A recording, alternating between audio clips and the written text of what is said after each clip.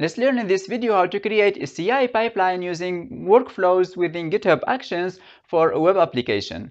This pipeline will go to check out the application source code within the build machine, then it will go to restore the dependencies, then compile that application, and then publish the artifacts within GitHub Artifacts. We'll take into example a sample ASP.NET Core application. Let's see how that works. So here I have this example within my GitHub repository that I have triggered right now, and that's gonna go to build the .NET Core application. So if I see inside that job, all the steps that will be run here are to set up the .NET in order to install the exact version of .NET inside the runner machine, and then it will go to restore the dependencies, and then it will go to build the project, the .NET Core project, and then it will go to test that project. It will go to run unit tests if they exist. Let me walk you through this project. So here in this GitHub repository, I have all the application source code. So here I have actually a sample .NET application within this folder. That's a sample MVC application that have some controllers, views, and so on. So it's a C# application right here. You can go to fork this repository within your own GitHub repo in order to have this source code available in your project. So now I want to create a workflow for this project in order to compile that application. So what I have done here is that I have go to the actions, and from here I can go to create a new workflow. So I go to new workflow, and then I can go to choose one workflow for .NET. And yes, we have multiple ones actually for .NET Desktop. If you are using .NET Framework, that's the old .NET that runs only on Windows, or you can use .NET, and this is .NET Core, and also .NET 5.0, 6.0, 7.0, and so on.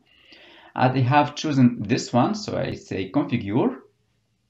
And here I would have a sample workflow for my .NET Core application. So in this pipeline, it will go just to set up the .NET within the steps. First step is to go to set up the .NET, and then we can specify the exact version of .NET. So in this case, it's choosing 5.0.x, x to say whatever the latest version after 5.0, and then we go here to restore the dependencies. So within .NET, we can run the command .NET restore in order to extract or in order to resolve the NuGet packages, and then the command .NET build in order to compile the application, and then .NET test in order to run unit tests if they exist.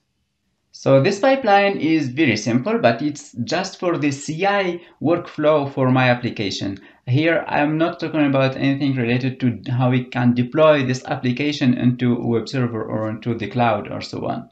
But we can, of course, do this. So let me give you an overview, because this is going to be covered in another video, but to show you a small overview. So here, if I go again to the actions, and then if I go to create a new workflow, I can see here one example for deploying a .NET Core app into Azure Web App.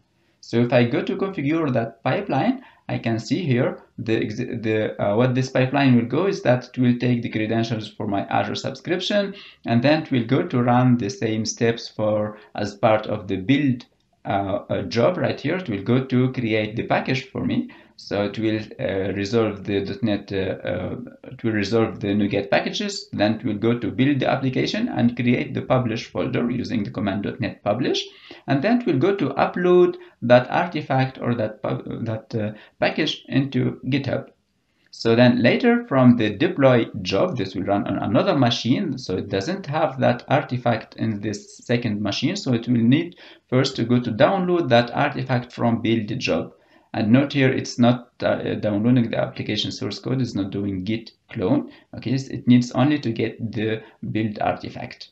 So it will download that build artifact, then it will go to connect to the Azure subscription using that publish profile from the Azure App Service, and then it will go to publish that web app into Azure.